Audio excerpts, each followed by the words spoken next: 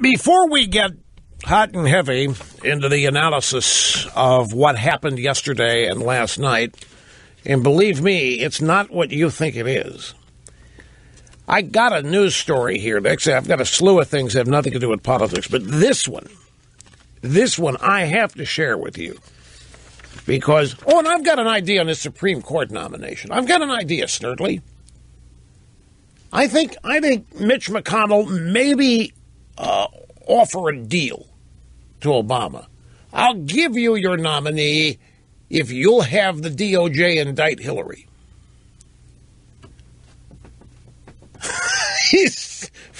You're thinking, they might do that, and we don't want the guy on the court.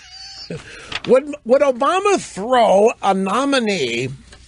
Would Obama throw Hillary overboard to get his Supreme Court pick for life? Except this is not the guy he wants. The guy's too old. Whatever else about this guy, he's 63. Obama's going to put somebody.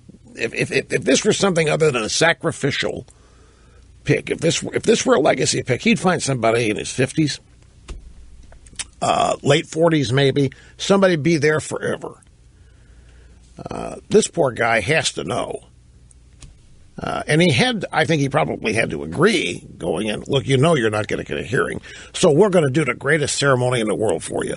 And we're going to tell the world what a great jurist you are. And we're going to get your family up. We're going to give you the White House moment everybody dreams of. But that's it. Nothing more. You understand that, Merrick?